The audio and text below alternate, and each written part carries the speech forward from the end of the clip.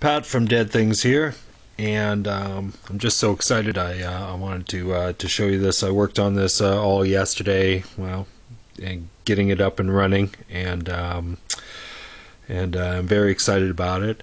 I'm kind of skipping ahead on Steve-O's pickaxe tutorials there, and by all means, I don't know enough about this stuff to be usurping Steve-O's vast and deep knowledge about this stuff. Just trying to get to what I need to do, and so I've been bugging H-Prop Man. Thanks, Joe. Appreciate your help on this. And basically what I'm trying to do is I'm trying to switch some relays. And Joe pointed out to me, just trust in the manual. There's some things at the back there, some schematics there showing how to hook up the Darlington driver, how to hook up relays, and some good suggestions. Ground is ground the world around. Thanks for that one. I remembered that one. And so basically what I'm trying to do is power that little puppy. That is a Varley single pole double throw relay. Got them for about $1.50 each. I don't know if that's cheap or not, but I was pretty happy with the price. And so what I'm trying to do is get the microcontroller to switch those relays. Again, what I'm trying to achieve with one of these microcontrollers, one of these pickaxes, is show animation. Not the whole show, but a certain part of my props. I've got 4 props right now that are motorized, and I would like them to be automated to a certain degree, and that's what I'm trying to get this microcontroller to do. So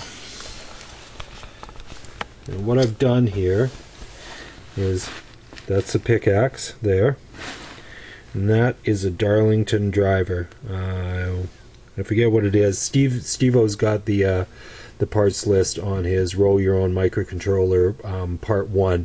I think it's a UL2803A or 2308A. Not sure. Don't quote me on that. Go look it up on the Garage of Evil Network. Roll Your Own Microcontroller Installment 1. And I've been doing a little bit of reading. I guess what it is it's a doubled up transistor, and it's also got I believe I want to say a diode, but I don't think it's that, to protect everything in the circuit from the voltage spike that'll happen. I could be wrong even on that, what it's called, but the bad stuff that will happen when this field collapses here. So, and I've also, again, talking to H-Prop Man, Joe said, yeah, you can run these off of one of those. That's a computer power supply. So that's a hack computer power supply. English is a second language.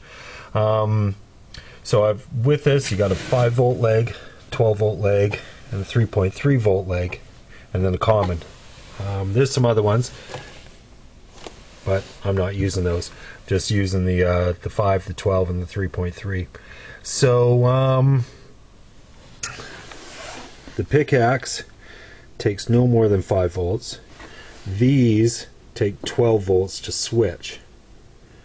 So again, going into the diagram at the end of the pickaxe module, or pickaxe 3 manual, showed me what to do. So without further ado,